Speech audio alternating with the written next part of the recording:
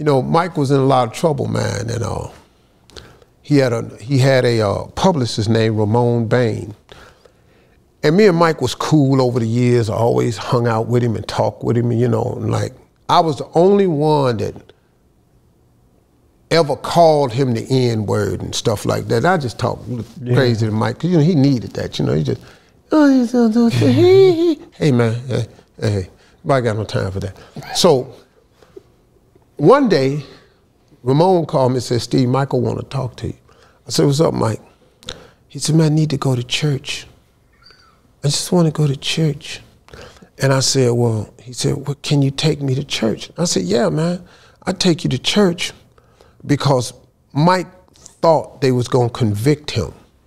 And he said, Steve, I didn't do this, man. I just believed him. I've never believed that about Mike. I know him, I've been around him, and that's just me. Everybody else with these, that last one that came out, he did it. That's you. You don't know. Where all this stuff come from after he dead. And then anyway, that's a longer story, but if you read the GQ article that came out that exposed everything they did to Michael, even the little boy came out and said his father made him say all this, blah, blah, blah, blah, blah. It's all true. They just was doing this, brother. So he said, hey, man, I want to go to church. So I said, okay, man. So I called up my buddy Chip Murray that owns Chip Murray Episcopal AME Church over off of Jefferson and Adams off of Crenshaw. Adams over there, somewhere in that area off of Crenshaw. And I called him up. He said, Michael wants to come to this church. And I said, yeah, man, he wants you to talk with him and pray for him. And so I said, Mike, I'm gonna come pick you up and we can go to church. So Mike had took the entire floor of the Beverly Wilshire Hotel and gutted it and just turned it into his own place.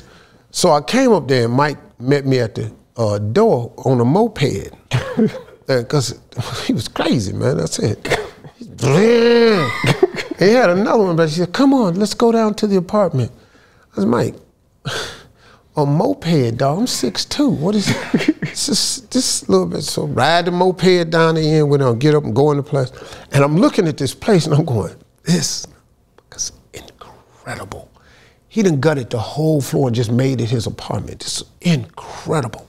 So I'm in there, man, and I said, Mike, we gotta go to church. It's black people, we gotta go now. You know, we gotta get parking and everything.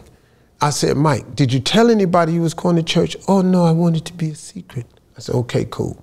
I told Chip Murray, man, we get in the car. No, first Mike goes to get dressed, and he comes out dressed, and I went, Mike, what you got on? So where you going, man? What is this you wearing?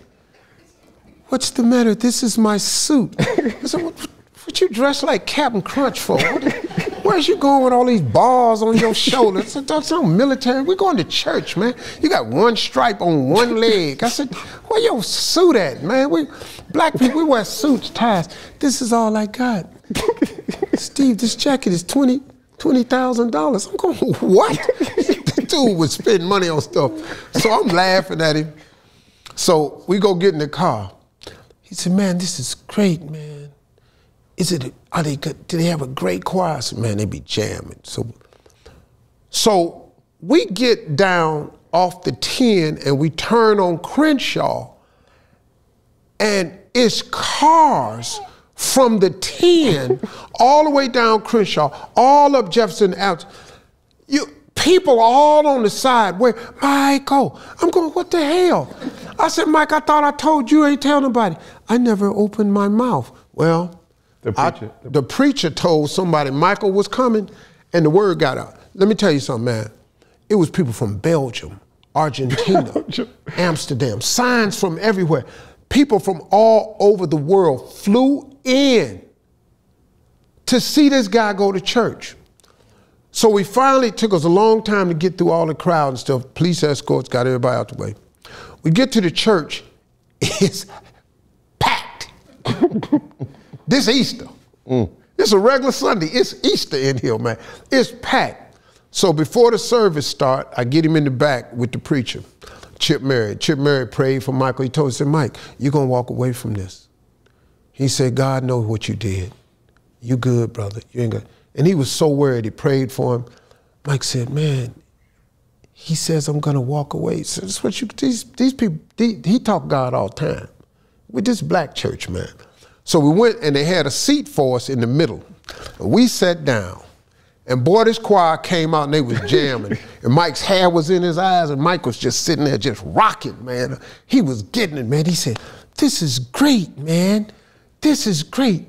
Oh my God, what are they doing? Phil, he knew every instrument. Man, they went from a D to an E flat. This is amazing. What? You heard that? I don't, dog, he was in there, man. Oh my God, why are those people jumping up and down? I said, they shouting. For what? Well, probably because you here. It was funny, man. So the whole church service, he was just rocking, man. He loved it. So Mike says, I don't want to talk to anybody. Steve, go out there and talk for me. I said, ain't no problem. Got the right one. Look, man, his microphones, man, I mean, everywhere. Everybody was there. Steve, we want to talk to Michael. He ain't coming out. Not happening. You know, hey, well, Steve, we want to talk. I say, hey, man, Mike said he ain't coming out and he want me to talk for him. I go out in front of all the mics. Steve, where's Michael? We want to talk to him. I said, Mike ain't coming out. We have questions for Mike. I said, Mike told me to answer all the questions, so go ahead. Why did he come to church? I say, you know, he liked church music. Why did he pick this church? He said, he didn't, I did. I told him which one to come to. Well, when's he coming out? I said, when he come out, we're gonna get straight in the car. We don't want to talk to you, we want to talk to Mike. I say, hey man, tell you no more, Mike ain't coming out here. Now we ain't in the church right now, so y'all, and you know, this me back in the day before I had all these shows. I ain't had nothing to lose, dog. I'm lighting their ass up and I'm aggravated cause the dude don't want to talk to me. I'm going, well damn, I'm all you gonna get. So what is Michael doing now? He's talking to he's talking to the kids. About what? Why are they allowing children in the basement with Michael? I said, hold on, man. Where you going with this here? I said, I say, press conference over. So I go in the back. So we talk with the kids along until Michael say, Steve, I'm ready to go. I said, all right, man. So I told security, go get the car, bring it around. We walking out there to get an umbrella for Mike and all this here. We walk to the car and we get in the car. I say, Mike, listen, man, it's people all the way down here. I just want to shake their hand. I said, Mike, you can't shake these people's hand, dog. You know where we at? We're Crenshaw. This ain't what we finna do. So Mike's sitting over there and this ass rolled the window down. He over there by himself. He rolled the window down. Man, these people was reaching in, man, tearing his clothes off. They're pulling me. I said, roll your window up.